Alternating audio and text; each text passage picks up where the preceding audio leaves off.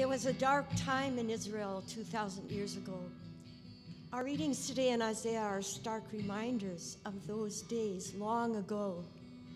There had been periods of gray over the centuries as the children of Israel moved from seemingly one period of distress to another. Egypt, the wilderness, Babylon, Roman rule. And Roman rule signified oppression, suppression, dominance for Israel's people. It was a time of fear, not knowing what was coming. How long would Roman rule last? Isaiah promised hope of a coming Messiah, and that Messiah would bring peace. He was called the Prince of Peace. In that marvelous list of names in Isaiah 9:6, we read that he shall be called Wonderful, Counselor, Mighty God, Everlasting Father, Prince of Peace. This was heralded in the angel Gabriel's message to Zacharias, promising him and Elizabeth a son who was to offer a ray of light as a forerunner to prepare the way for the Messiah. Zacharias' prayer of praise included the words that the Messiah would give light to those who sit in darkness, to guide us to the path of peace. There was hope, yes.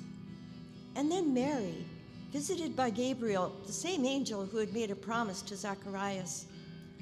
The promise to Mary was even more preposterous than a baby born to an older couple. This promise was of a child born to a young teenager who was engaged, and the child would be a gift from the Holy Spirit. How, with such confusing news, could Mary be at peace? How did she grab peace? How could she embrace something that had never happened? Never! Mary believed. Yes, she did ask, "How can this be? I am a virgin." And without a lot of intimate details, Gabriel assured her it would happen because nothing is impossible with God. "Okay," says Mary, "let it happen." And it did. You know, clouds frame our lives. They bring darkness, they hide the sun. Yet it is those cloudy times that bring perspective, renewed hope, strength to move on, a chance to reset.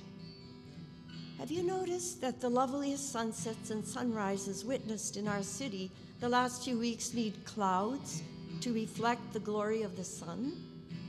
You know, sometimes when I gaze into that early morning sky or the night sky and see the work of God's fingers, the moon, the stars suspended in space, it seems like all is at peace, all is quiet, all is well.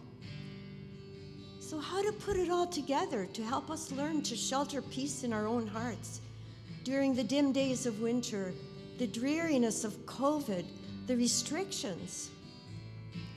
The letter St. Paul wrote to the Philippian church has some stirring words when it comes to worry and fear. In chapter 4, in the Message translation of verse 6 says, "Don't fret or worry. Instead of worrying, pray.